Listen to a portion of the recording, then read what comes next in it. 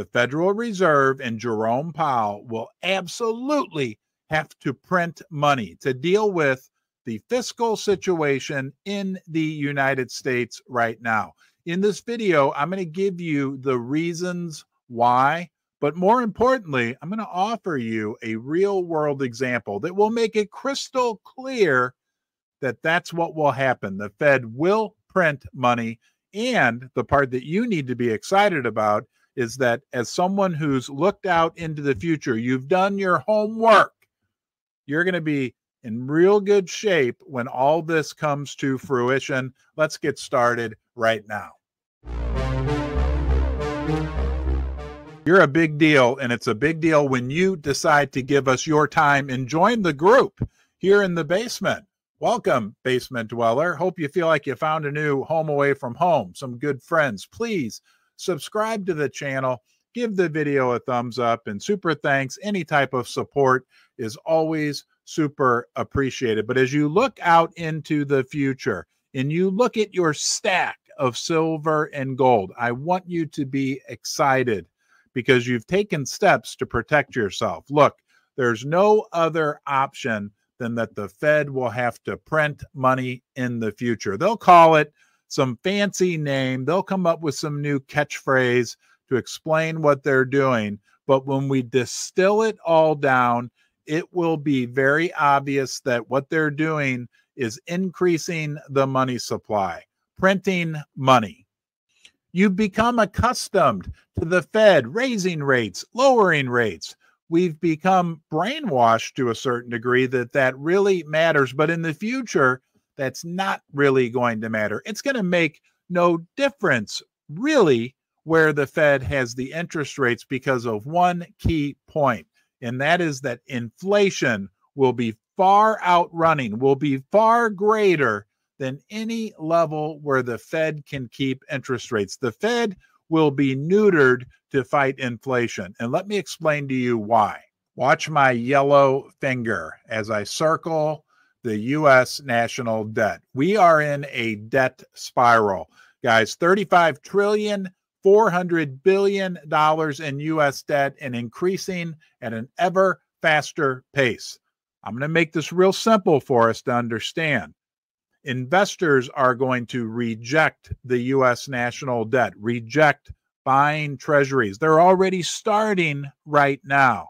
But as we move into the coming years, and as no one is addressing this national debt that is skyrocketing out of control, Jerome Powell has said it's a problem. Janet Yellen has said it's a problem. Ray Dalio has said it's a problem. Jeffrey Gundlach, all the smartest people are warning against it. Even that Jamie Dimon guy from JP Morgan Chase. But what's going to happen is investors throughout the world are going to start to reject buying U.S. treasuries, financing this debt, because they're going to look at the numbers and say, I don't want to be paid 4% interest on my money. Why would I give my money to the U.S. government and only get paid back 2 or 3% when I know that they're in a situation which is only getting worse and worse and worse? So what's going to happen? Right, those interest rates on that debt will go up and up. As the demand for the bonds decreases, the value, the price of the bonds go down, and as a result, the interest rate goes up. It's the free market working. But that creates a huge, huge problem for the United States government that is constantly needing to refinance that debt. If interest rates go to, let's say, 8%, right now, we're paying almost $1 trillion a year in interest alone on $35 trillion in debt. What if that debt level grows to $50 trillion at an interest rate of 8%? You can quickly see that the U.S. government goes bankrupt. The U.S. government could be facing a situation where the interest expense alone on the national debt is greater than all the money that they're bringing in. So the only thing that the Fed will be able to do is print money. And what will they do with all that money they create out of thin air?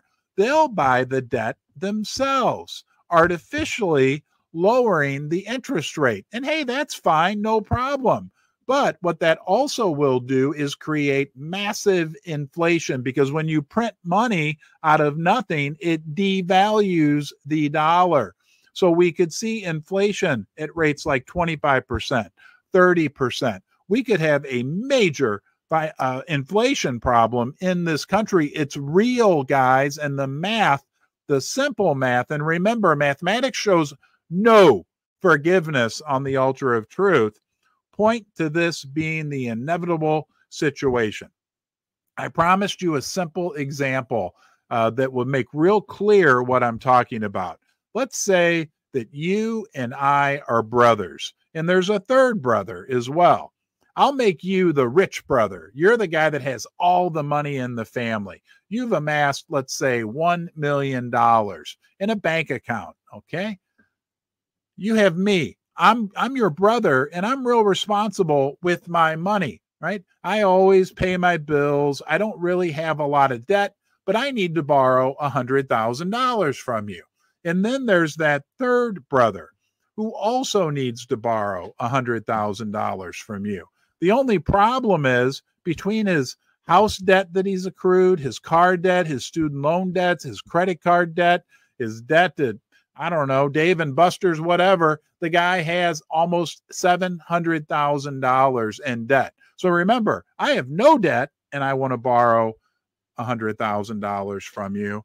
And the other brother has $700,000 in debt. That brother would be like the United States, right? So you have to make a decision. Who are you going to loan the money to? Are you going to loan it to the brother with all the debt, or are you going to loan it to me? I have no debt and a history of always paying my bills. Now, that other brother, I guess you could say, does have a history of always paying his bills, but he's doing it in a very creative way.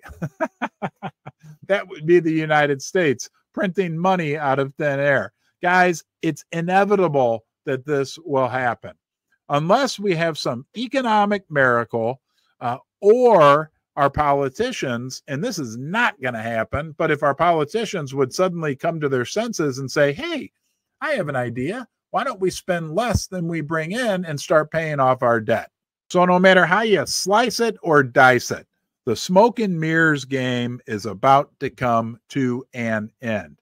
We're going to have big inflation in this country. And I believe you and I will be very grateful that we made the decision to buy precious metals, to hold silver and gold. Hey, if you want to get your hands on some silver, gold, or platinum group metals, please support our channel sponsor, Pinbex, P-I-M-B-E-X. They always have ultra competitive prices, a great selection, and it's a company you can trust.